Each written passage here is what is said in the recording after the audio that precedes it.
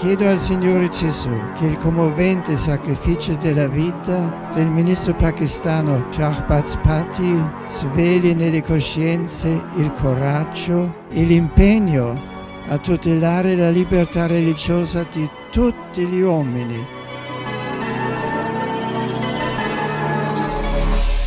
The forces of violence, militant band organization, the Taliban and pro-Al-Qaeda, they want to impose their radical philosophy in Pakistan.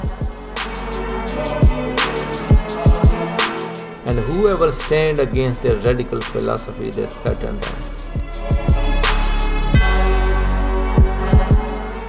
When I'm leading this campaign against the Sharia laws, for the abolishment of blasphemy law, and speaking for the oppressed and marginalized, persecuted Christian and other minorities, these Taliban threaten me. But I want to share that I believe in Jesus Christ, who has given his own life for us. I know what is the meaning of cross, and I am following of the cross, and I am ready to die for a cause. I am living for my community and suffering people, and I will die to defend their rights.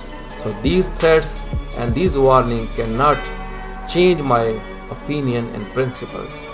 I will prefer to die for my principle and for the justice of my community, rather to compromise against on these threats.